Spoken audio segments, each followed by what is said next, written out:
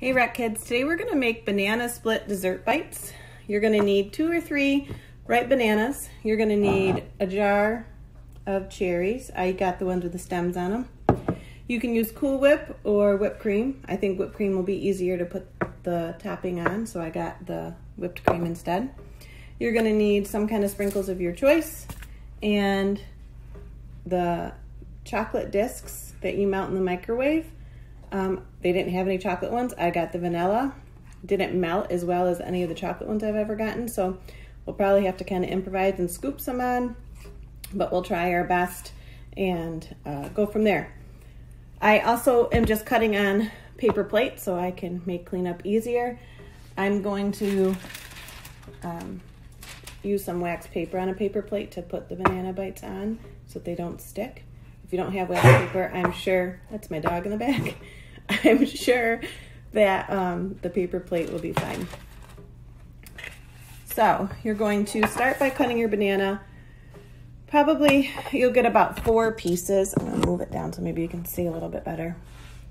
You're going to get about 4 pieces of banana if you do about 2 to 3 inches. So you're going to basically cut your banana in 4ths or 1/3 depending on how big you want your bites. And then I'm just going to put them over on my other plate.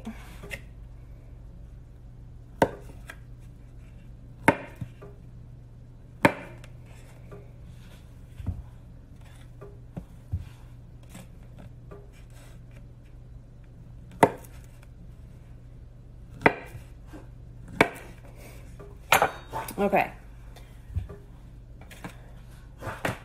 So, wipe my hands off. I chopped some up before we started.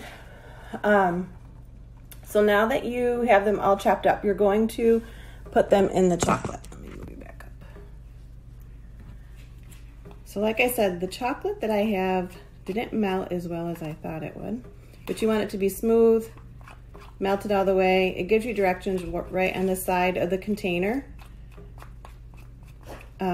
But like I said, you might have to kind of scoop it. Otherwise you might lose your banana in the chocolate. But it says to put it in there about halfway up. So honestly, I think it's easier just to scoop the way that this consistency is and kind of just put it on around the banana, because I don't think that the banana will survive if I dip it in. Once you have the chocolate on there, you can kind of see it. I'm just going to dip it into my sprinkles so that it looks like that. And I'm going to set it on the paper plate over here. I don't know if you can see it.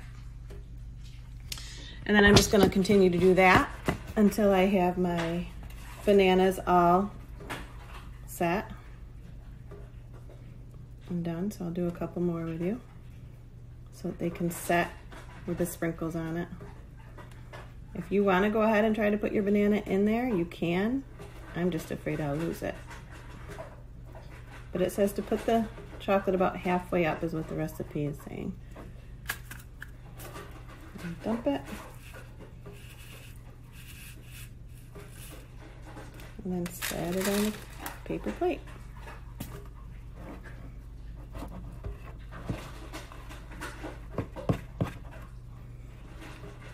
Let's see what happens if I put that in there. I'll try it once.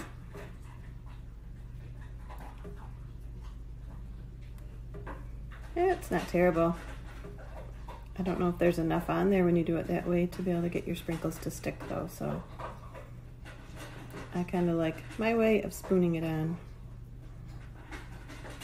So I know there's chocolate on there and the sprinkles will stick.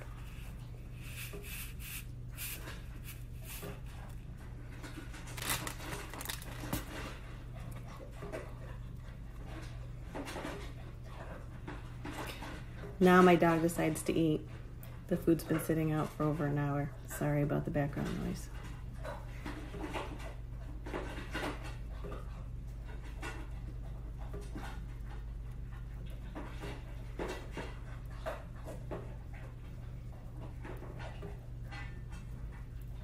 Yeah. So if you can find the chocolate discs, you'll probably be better off. I always have much better luck with those. Okay, so I have 4 of my bananas on my plate. I'm going to now put the toppings on. So I'm going to put the whipped cream and then the cherry on the top. And then your dessert is done. So it's a quick little dessert. Oh my gosh, my dog. Sorry. Gotta love it. Cooking from home. All right, let me put this on here so you can see. Flip the camera around. All right. So I'm just gonna put the whipped cream like this on the top of each of these. I'm gonna lose that one. And then you're going to just take the cherries and set it right on top. Get them out of there. There we go.